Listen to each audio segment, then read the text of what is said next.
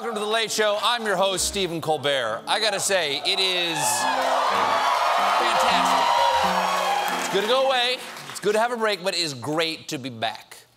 I did not watch a lot of news over the 4th of July week because I like to celebrate my love for this country by not watching what's happening to it. So, this morning, I sobered up, and everybody's still talking about Russia. But here's the thing. There is no evidence of collusion or even the desire to collude with the Russians by anyone in the Trump campaign. It is something that was true 48 hours ago. Because now, yeah, a little bit. Right? We learned yesterday that on June 9th of last year, Donald Trump Jr. met with a Russian lawyer after being promised damaging information on Hillary Clinton. Wow. Yeah. Whoa. Yeah. Whoa. Yeah, you took the ooh right out of my mouth. I mean, you could knock me over with whatever you use to knock over someone who isn't the least bit surprised. Everything with this family that you think is, turns out to be. The meeting took place at Trump Tower and included Jared Kushner and then Trump campaign manager Paul Manafort, and proves that at least some in the campaign were willing to accept Russian help. So, it's not a smoking gun, but it is a gun meeting with a Russian bullet about their mutual desire to smoke. Pretty damning, but Don Jr. had a good explanation. It was a short introductory meeting. I asked Jared and Paul to stop by. We primarily discussed a program about the adoption of Russian children. Yes, I think they were talking about the adoption of little Timmy Kislyak. Adorable. Adorable. Won't you reach out? Someone reach out. So, in the end, much ado about nothing other than the fact that 5 White House advisors then confirmed that Don Jr. only took the meeting because the lawyer promised to provide damaging information on Hillary Clinton.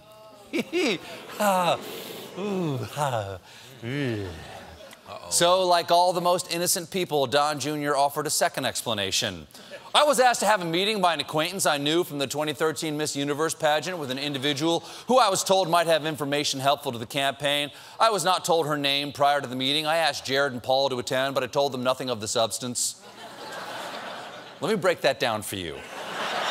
What he just said in that press release. We're supposed to believe that during the height of the presidential campaign, on the advice of a guy he met at the Miss Universe pageant, Don Jr. said, "Hey, Jared, Paul, I know you guys are a little busy right now, but I need you to come to a meeting."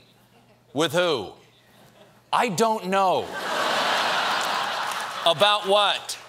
I'm not telling you. Okay, we're in. Now, that's his story. Happens all the time. Happens all the time. Now, Don Jr. claims he didn't know her name, but it turns out she's a Kremlin-connected lawyer named Natalia Veselnitskaya.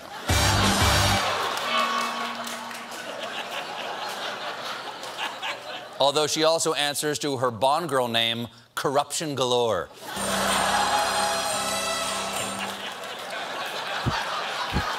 That sound cue was not indicated in the script here. Generally, they tell me when that's going to come. Now, remember, Donald Trump Jr. was there to receive damaging information about Hillary Clinton, but he was disappointed by Natalia Veselnitskaya, saying her statements were vague, ambiguous, and made no sense. So I assume she was immediately hired as a Trump speechwriter.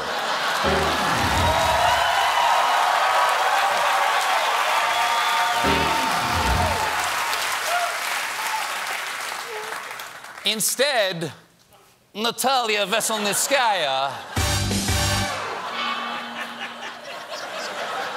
changed the subject to Russian adoption And Don Jr. says, it became clear to me that this was the true agenda all along and that the claims of potentially helpful information were a pretext for the meeting. So, the excuse is, I tried to collude, but I didn't get anything. That's like saying, yes, Your Honor, I broke into the house, but there was nothing worth stealing, so if you think about it, they were robbing me. And...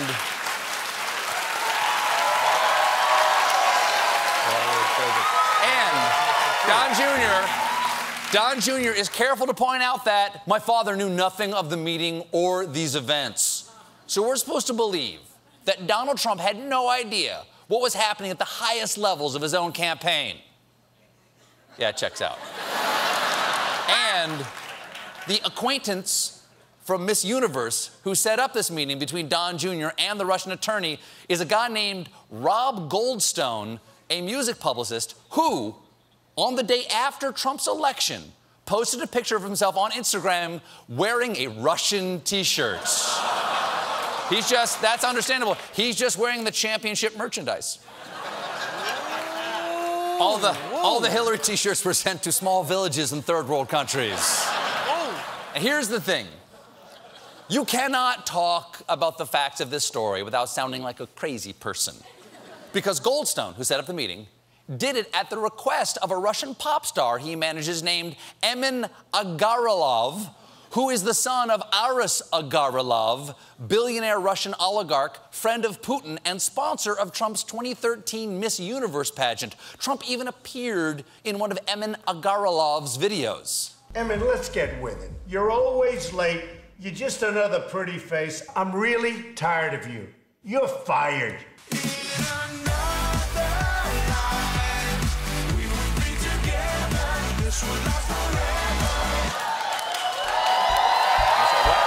Swept up.